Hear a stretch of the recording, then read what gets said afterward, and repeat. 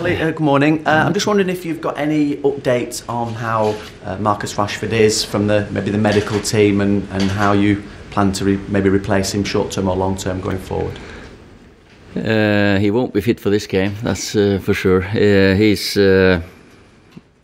will be out for a while. He'll get the time he needs to recover, and we're always looking at improving the squad and see if there's anything out there, but nothing that I can talk about now. Was it a pre-existing problem, or was it something that did sort of crop up against Wolves? It's he's not had that injury before. No, he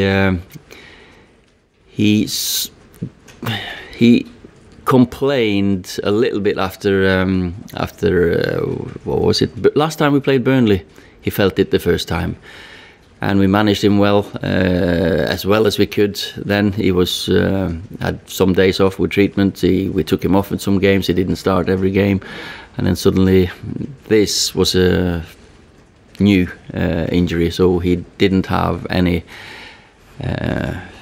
injuries before then. No. How is he? Because it's obviously a blow, considering he's playing the best football of his career. Yeah, no, but Marcus is good. He's a positive guy, and he knows that this is not what he wanted.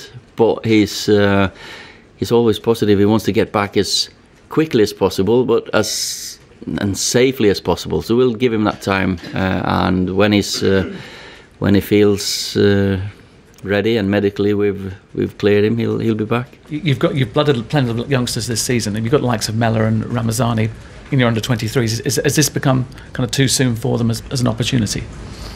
It might be too early for them yet. Of course, Mason's going to get more chances now. Juan will have to step up again. So there'll be more chances for the ones we've got in the squad. We know we're stretched with numbers, with injuries we've had, but that's we'll cope with that. Gary Neville, in his usual forthright manner yesterday, pinned the blame for the recruitment issues over the last 4 or 5 years at Ed Woodward's door. Do you think that's fair? Well, for me now we've lost to Liverpool, a team that you all say are fantastic. And we've been in the game until the last kick of the ball. And for me, that strides forward.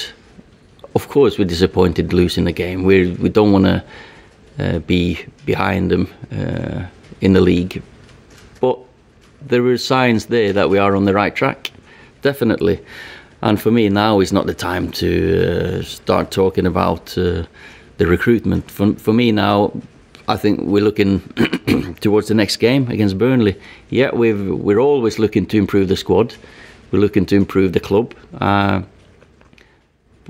for my mind, now is not the time, Gary, to start that discussion. But there are a lot of fans who look at the amount of money that's spent in transfer fees, the amount of money that's spent in wages, and look at where you are in the league and where Liverpool are, for instance, and think that's just not acceptable. Well, you can look back at